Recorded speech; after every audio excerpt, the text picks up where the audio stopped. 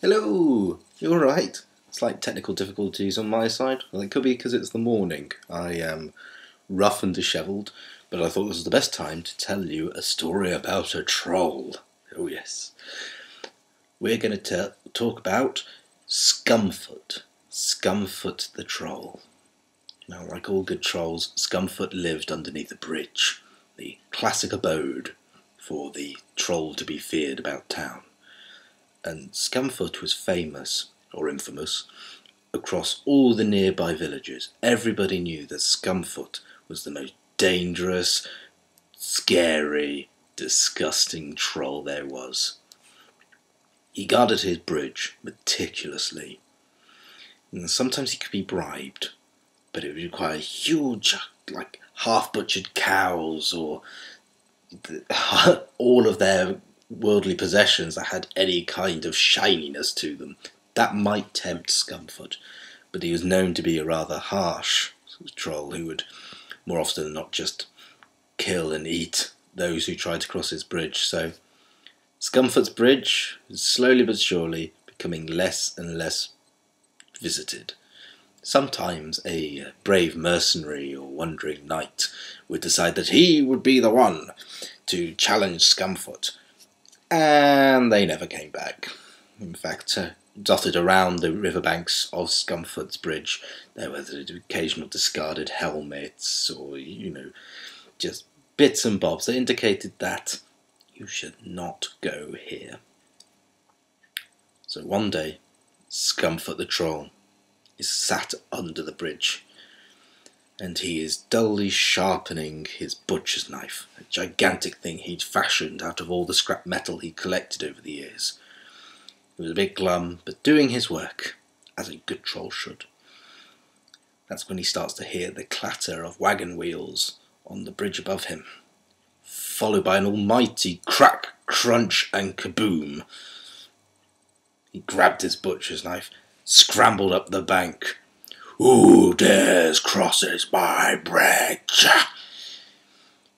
In front of him was a wagon, pulled by a small, very old little pony, and one of the wheels had fallen off the wagon, although the fact that the other three had stayed on at all was quite shocking in itself. Next to it was an old man desperately trying to fix it, panicked with tears streaming down his eyes. Scumfoot lumbered over, using the butt of his butcher's knife as a walking stick.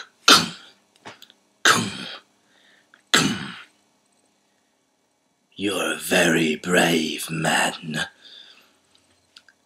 The old farmer looked up, shaking and quivering.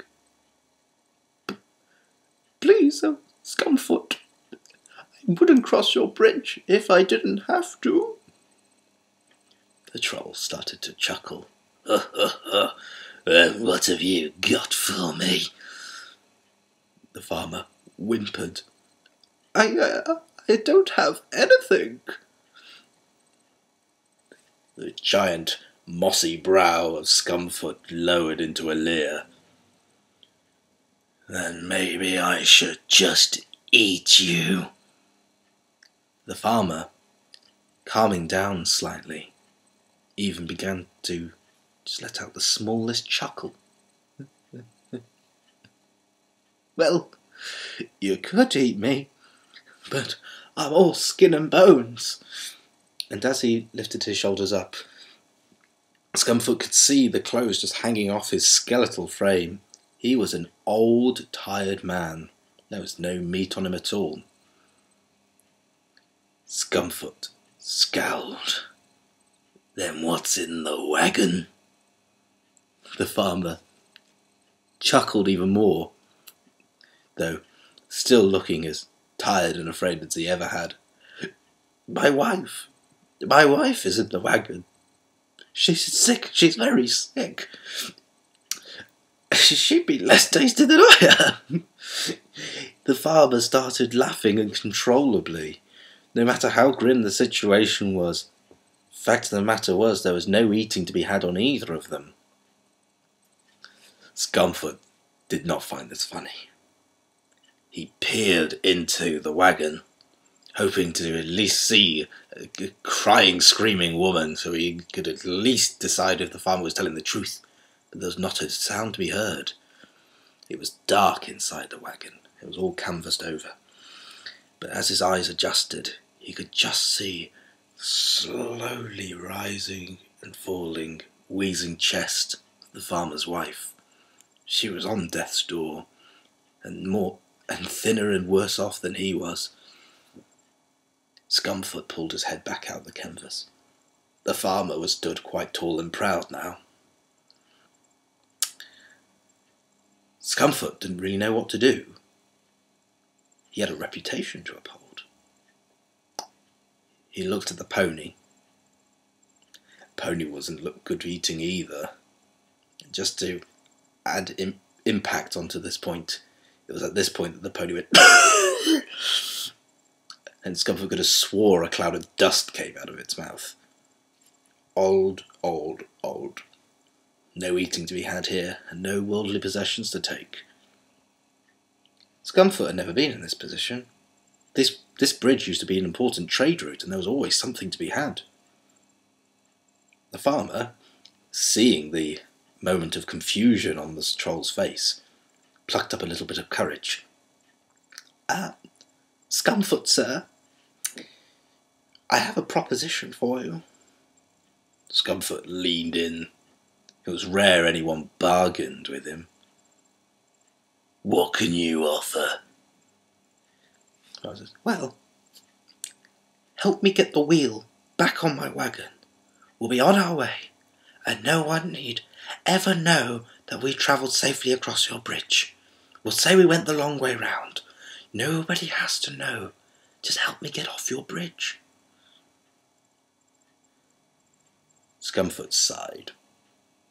He knew he'd been beaten. There was no monstering to be done today.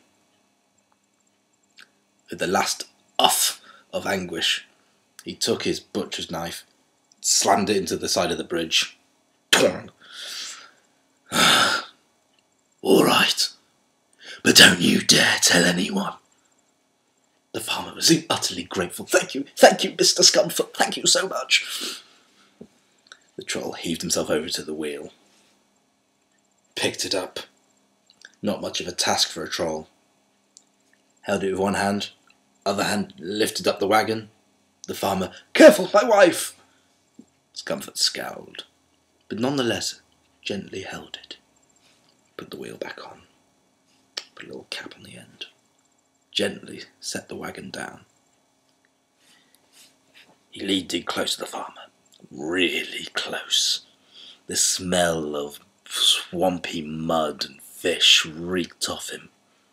The farmer didn't flinch. Scumfoot said,